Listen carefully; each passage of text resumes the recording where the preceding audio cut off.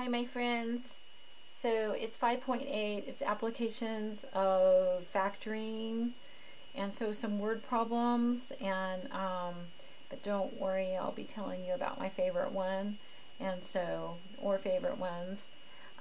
They have like the blueprint of problem solving, and I kind of wrote out mine, but I wanted to make sure that I put this number one, read the problem at least twice before making any judgment on whether you think you can solve it. And I can't tell you how many times that someone tells me that there's a word problem and they can't solve it, and I'll ask them, oh, which one was it, blah blah blah, whatever, you know, maybe I try to guess which one it is or whatever, and they say, oh, I don't know, I haven't read it. And so you can't just make a decision on whether or not you can solve it. You gotta read it first to make sure. Sometimes it's helpful to list the knowns and unknowns. It's always helpful to know what the problem's trying to get you to find. Maybe it would be helpful to draw a picture. Maybe it would be helpful to use a formula. Maybe it would be helpful to write some things in kind of pseudo-algebra. To me, pseudo-algebra means when they start talking about the sum, I'm writing a plus, you know, to help myself go. Sometimes I have to make a table to guess and check. You're required to write an equation in these, and so this table can just help you get you to your equation on what needs to go. And so sometimes that's helpful. And so you want to make an equation with one unknown. Hopefully it's what you want to find, and then solve it and check your answer. Does your answer make sense? Answer the question asked by the problem. Since these are quadratic, a lot of the times, not every single one of them, but a lot of the times you get two answers, and one of the answers makes sense and the other answer doesn't make sense. There are a couple of them that have two answers though, so warning on that. There are some that have two answers. Okay, in a sports league of X teams in which all the teams play each other twice, the total number N of games played is given by this, where teams in the women's, so they give this formula, and then they say the teams in a women's softball league play each other twice. So that means this formula applies, because this formula goes for when a league plays each other twice. Our bowling league, we play each other twice. And so, so there's a total of 56 games. So right here, they've told me you can use this formula. So this, because they said what the formula was for, and then they described the situation that they're using it for, and it's for the formula. And so I'm on maybe use a formula. And guess what? They told me the formula. So what I want to know is, is this 56, is this the number of games played? Is this the number of teams in the league, X teams in the league, or is it the number of games played? So let's read it again. For a total of 56 games. So is that the number of teams in the league? You're right. That's the number of games that are played. This is in, right? Then it asks how many teams are in the league, right? Which is the other variable. So that's good. So we know x squared minus x equals 56. Now I know that people say, well, shouldn't you double it because they're going to play each other twice and all of that. The formula takes that in consideration. And we looked at this formula, I think in chapter 1. And in chapter 1, they gave us x and asked us to find n, is what they asked us to find. I don't know if you remember that. So I noticed, oh, if I'm going to solve this, right, I have my equation. If I'm going to solve it, I'm like, oh, it's degree 2. I need to get 0 on one side because it's degree 2. Degree 2, degree 1, degree 0. So the highest is 2. So I need to get 0 on one side. So I'm going to take away 56 to get 0 on one side. And he knows he's last.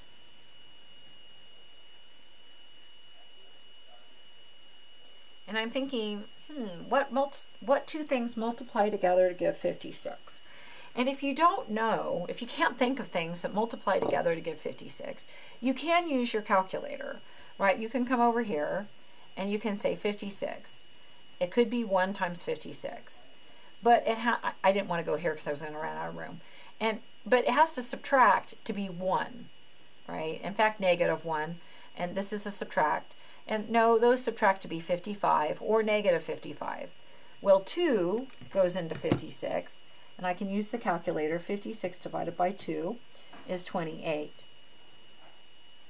And no, when you subtract those, you get 26. That's not what I wanted.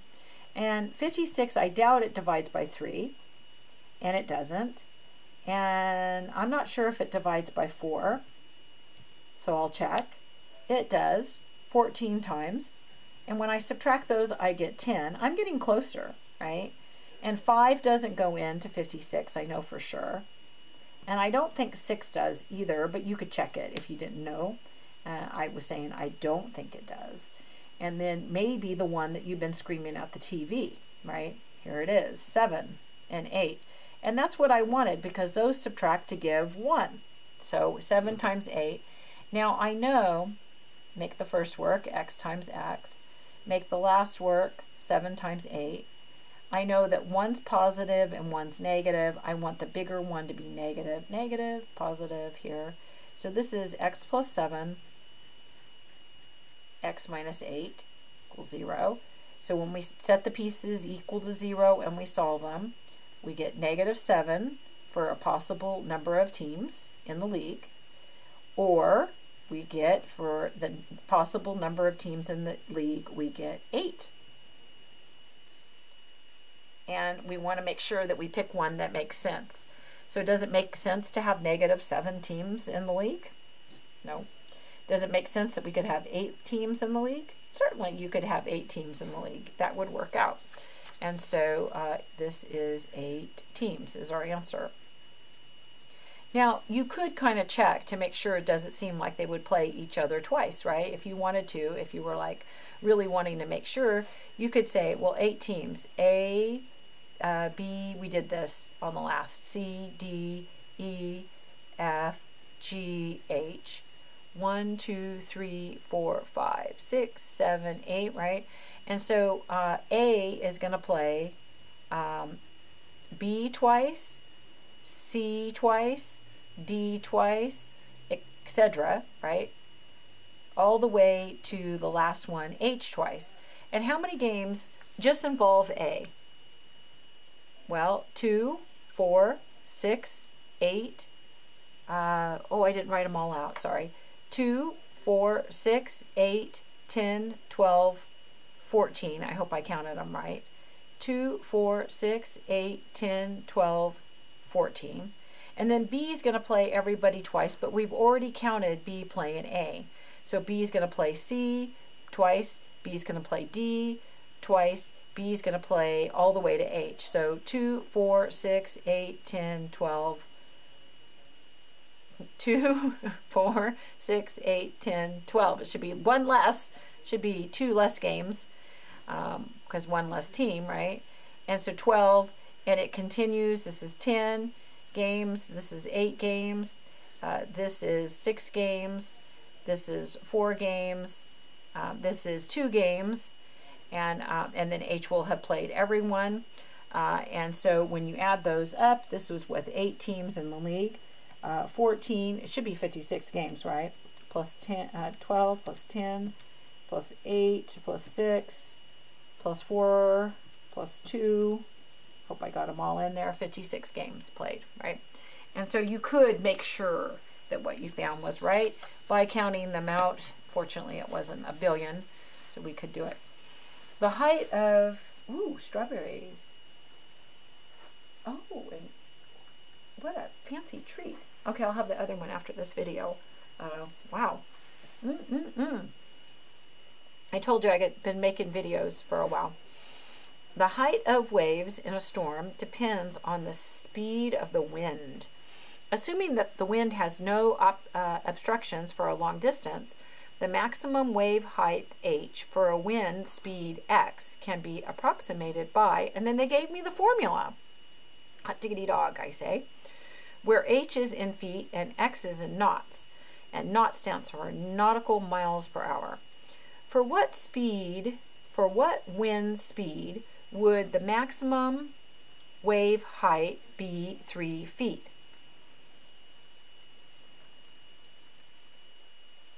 So they're telling me to use this formula. And they told me the wave height is 3 feet. So do you think they're telling me X or do you think they're telling me H? I agree. They're telling me H. The height, right, is 3 feet. So they told me H is, where H is the height, where H is in feet. Did they say H was height somewhere here? Here it is. H is the height. You have to read for miles to find that the H is height, but it makes sense, right, that it is. And so we're going to put in H is 3. So our equation will be 3 equals 0.03 x squared plus 0.6x minus 6. And so, and I want to solve that. And it's quadratic. See at degree 2? Degree 0, degree 2, degree 1, degree 0. So the highest is degree 2. Whenever something's degree 2, you get 0 on one side. So here's the leader. So I'm going to take away 3. That goes with the last. So I get 0 on one side. And I'm like, holy cow, I don't think I ever had to factor with a decimal in there before. What the heck? I remember that there were a few that had 9, that had fractions, but decimal, what? Well, friends, you can get rid of the decimal, right? All you have to do to get rid of the decimal is multiply to clear it.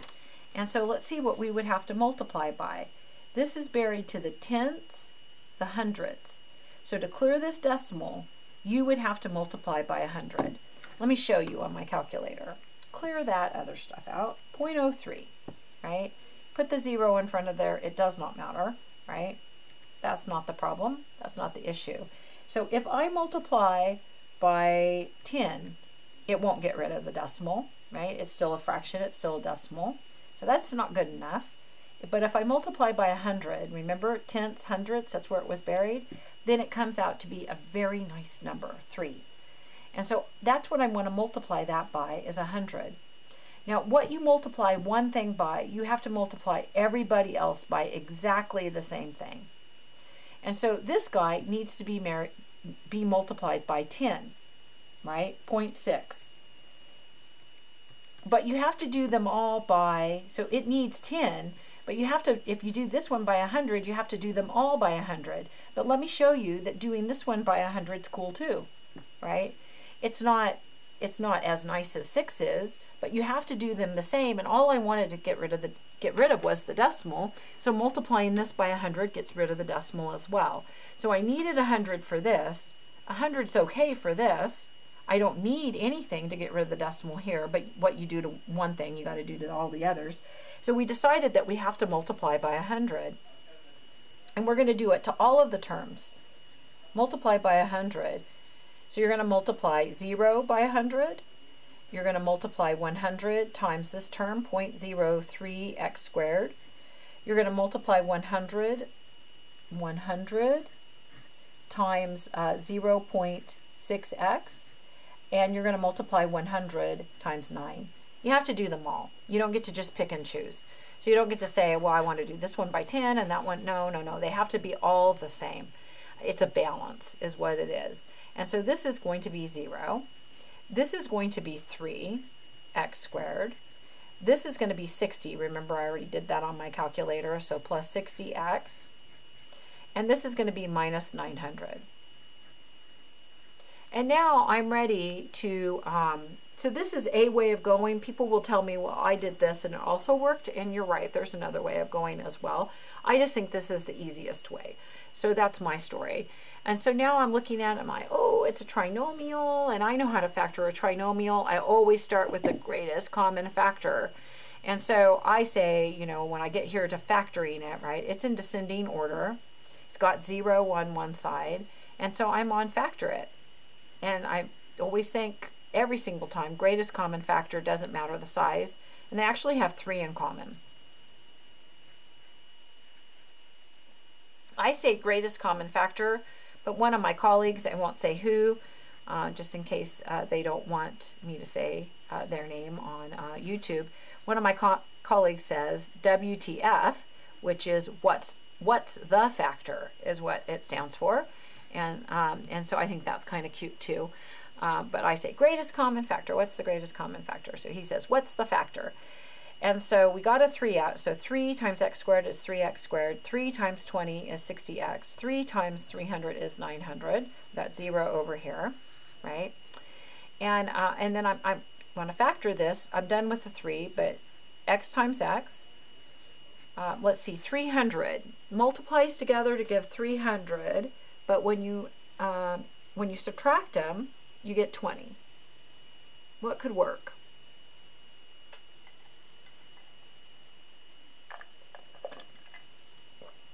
I had to have a drink.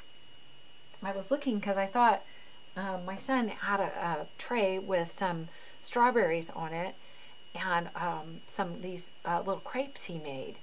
And I'm thinking, I gotta get this video done so I can get to those.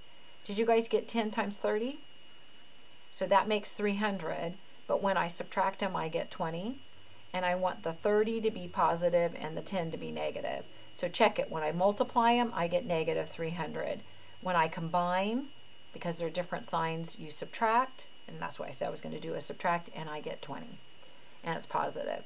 So this is going to be x minus 10, x plus 30. And there's the 3 here, and equals 0. And then I'm going to be out of room and wishing that I would have not written in the middle of the page. Do you ever wish you didn't write in the middle of the page? And so I'm thinking about extending out onto the back.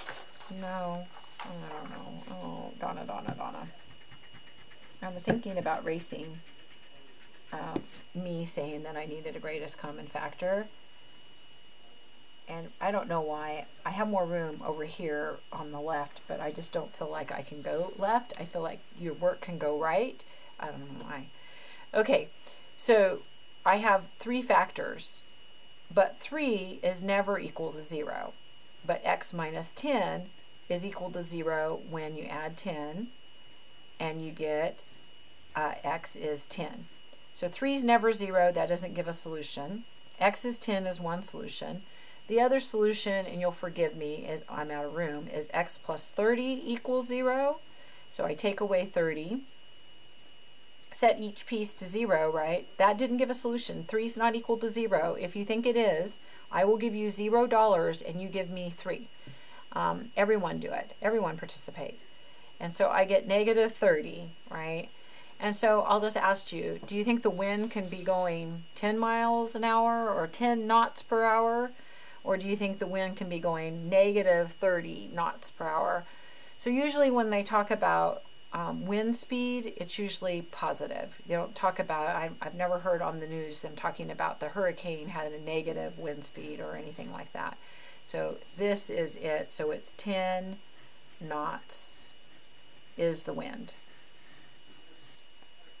I would play a song with wind in it, but I've become leery of playing any songs because my videos get banned when I do that. And I can play them in my classroom. But I'm not allowed to play them in my Zoom classroom. What's up with that, YouTube?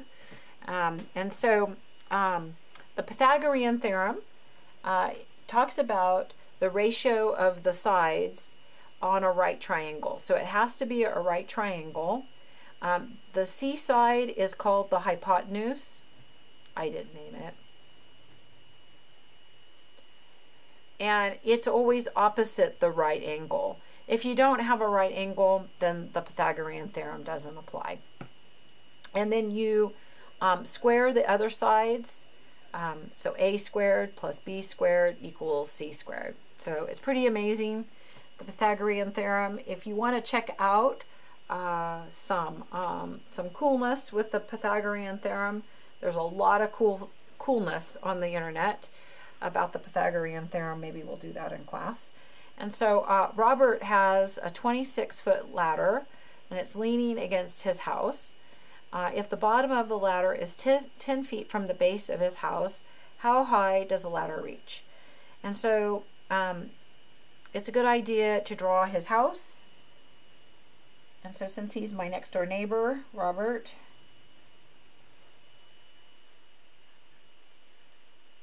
I know what his house looks like. Chimney over here, right? So there's his house. And I know what his ladder looks like too, leaning up against the side of his house. So here's his ladder. And here's the ground coming out. Here's his ladder. So I've drawn his ladder, and they said the ladder was 26 feet. So I think I'll note it right there, 26, right? 26 feet. And then they said that from the bottom of the house, the base of the house, the bottom of the house, the base of the house, to the bottom of the ladder. So from the bottom of the ladder, here's the bottom of the ladder, to the base of the house is 10 feet. And then they asked you, how high does this reach up on his house? So we want to know that. And you can kind of see that, hey, there's the right angle right there, right? So there's our right angle. And our Pythagorean theorem says that a squared plus b squared equals c squared. And c squared, the only thing, that's the one you have to be careful about. It has to go right across from the right angle. So this is 26 squared. And then this b, I'll call b 10 squared, and I'll call this a.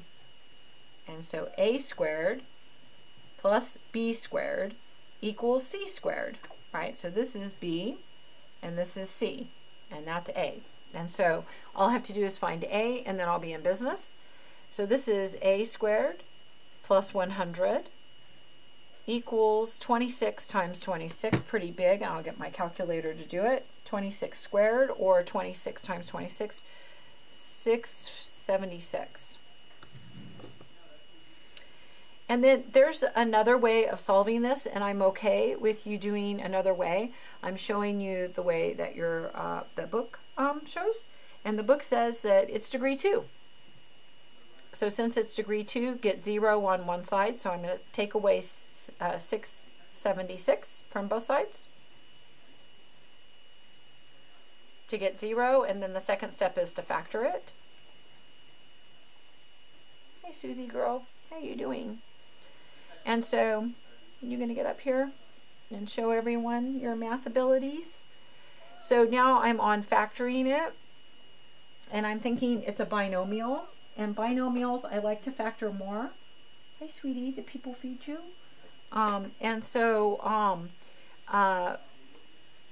Greatest common factor, well, it's 1. Is it a difference of squares? Because that would be the second thing you would think on a binomial. And so 576 is not my, I don't know if that's a perfect square or not. I'm wondering if it is. And remember, I showed you, hey, you could use your button to see. It certainly is a squared, and then it's a minus. Oh, it's 24 squared. It is. So this is a DOS. And so this is a squared minus 24 squared, which is add the bases, a plus 24, a minus 24 equals 0. So I'm going to set the pieces equal to 0. A plus 24 equals 0, taking away 24.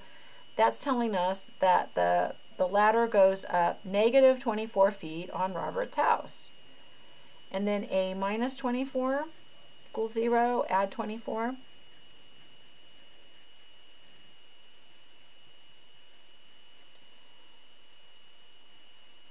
So do you think that this distance here, yeah, distance is positive, right? And so 24 feet on his house.